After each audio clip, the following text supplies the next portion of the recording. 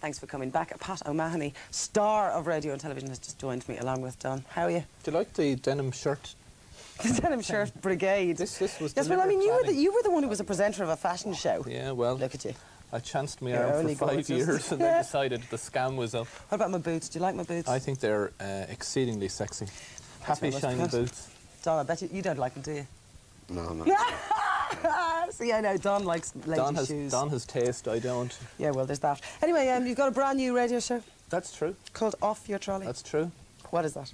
It's a brand new radio program. Yeah, what? It's a new the new schedule on Radio 1, which started in the new year. Radio 1.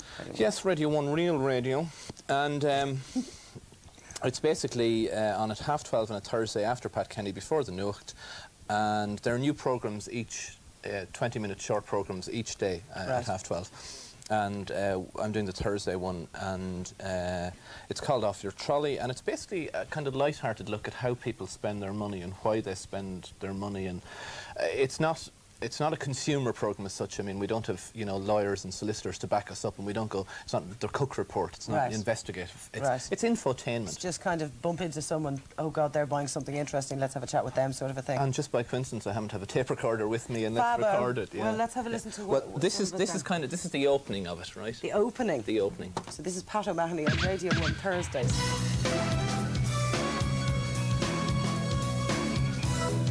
Recognise the music? Hi there, and welcome to Off Your Trolley. Do you recognise the music, Jackie? Like the buzz you'll get out of saving. Say that £30 extra, of which would enable you to go on a holiday. Foreign holiday. That's the truth, it would.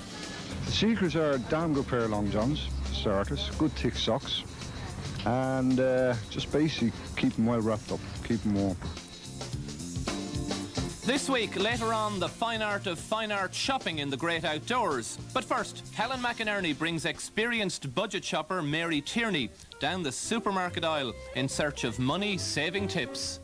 Money's getting cheaper, prices getting steeper. Found myself a woman, but I just couldn't keep her. With times getting tough and tough. Yes, things getting rough and rough.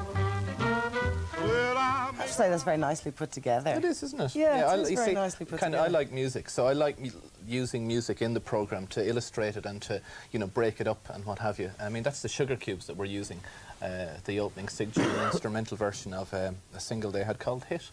And I don't think you'd find the sugar cubes played on Radio 1 too often. No, that's true, so it's a nice facility. Yeah, but I mean, well, the speech is the most important thing, but we just use music every now and again then to break up the stories and to illustrate them, and, you know. What do you spend your money on? I don't have any money. I knew that question was coming. What are you doing then? I was trying to think of a smart alecky answer. I couldn't. What do I spend it on? Food, electricity, telephone bills, gas rent, bills, you know, the usual. But if you were going on, if you're having a splurge, I'm not a big spender.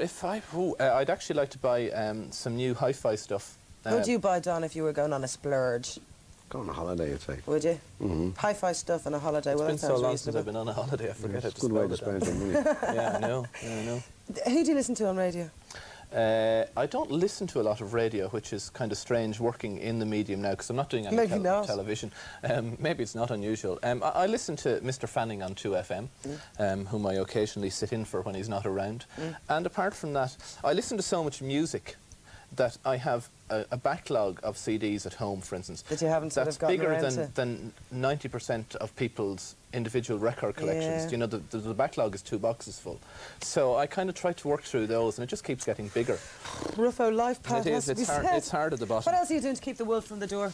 Not a lot else. I mean, the television is quiet at the moment. The careers programme that I did this time last year is no longer happening for forces beyond my control. But I'm talking to different people, obviously, about other programmes long term. But apart from that, I do a bit of DJing around town, and I have a few small gigs going hither and thither. Nice. But you know, it's not the busiest time of my life. Final question, yes or no? Do you think you have to be a hustler to keep working as a broadcaster? See, it's a bit of a tip I'm getting from it. Do you think you have to be a bit of a hustler? Yeah. It's the only way to get on, I think, unless you're very lucky and unless it all lands on your doorstep. But yes, I think for most of us, you have to go out there and find the gigs and put yourself around. Fair enough. Thanks very much, Pat. Time now for top tip 2 of the day. Never try and improve your partner's apartment. Love in wartime.